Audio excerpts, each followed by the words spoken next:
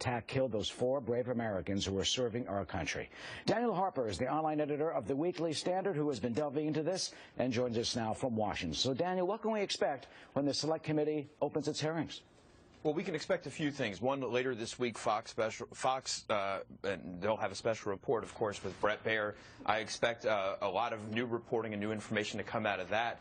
Of course, this new hearing, and then there will be a few new books that will come out as well. We can also expect on the anniversary, the 2-year anniversary of that dreadful day, to get more information, perhaps, and at least to be talking about Benghazi, what went on 2 years ago, and what the questions remain. Remember, there are 3 distinct things that we're looking into and that we're interested in here. What happened leading up to the attack, what happened during the attack, and what happened in the middle or after the attack, and how did the administration try to deal with the attack. So those are the things that we all are looking out for in these series of events that are going to come, and hopefully there will be a lot of new and exciting information. Well, as you know, is that the head of the military in Africa, Carter Ham, said he was in the Pentagon within 15 minutes. He knew it was a terrorist attack. He met with the top officials. They went to the White House apparently telling the president it was a terrorist attack. So what new information do you think will be gleaned from this new committee hearing?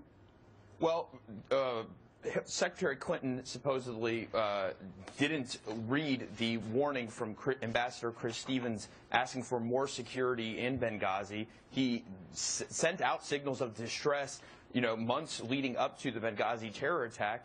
Who responded? Who read those things? What happened? Why did we even have such a CIA presence in a place like Benghazi in the first place? Of course, in the middle of the attack, did Secretary Clinton do everything she could to help those Americans stranded in Benghazi? And did President Obama do everything that he could to help those Americans? Those questions remain, as well as you suggested. If those generals said that it's no question it's a terrorist attack, how come Hillary Clinton and Barack Obama didn't come clean? How come they waited so many days in order to say that it was a terrorist attack? Well, how come they blamed it on this video? They would say they certainly did come clean at the time. They thought it was that video. And we know, apparently, through the testimony, that the President and Mrs. Clinton had a phone conversation at 10 p.m. that night, after he had already, about 8 o'clock, talked to Prime Minister Benjamin Netanyahu on the telephone for some time. What details do we know about that 10 p.m. phone call, and how did that change things? Well, in Hillary's memoir, she actually suggests that she had left the State Department and she was at her home when she made that phone call. That's a big unexplored revelation. Why wasn't she at the State Department controlling the information, controlling the situation? Well, she could say she could do it at home. She's the boss. She's got a telephone. Yeah, this is unheard of in State Department. I mean, I've heard of from State Department officials when there's a flood in Haiti or something, everybody comes in and they work together from the control room, from the State Department. This is not what happened there. This is a unique situation.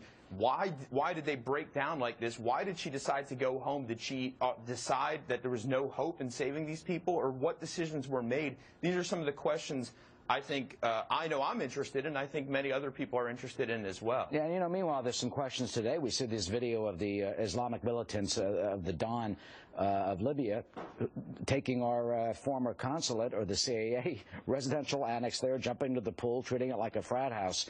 We had evacuated that facility. So, Daniel, in a sense, what does it mean when the world, when the Islamist terrorists, when these organizations see this type of video? They know Benghazi. They know this. They know 1983, the bombing of the barracks in Beirut, and of course they know the 1979 Tehran takeover of our embassy there. What type of message does this all send out to the world and to our enemies who would do us harm?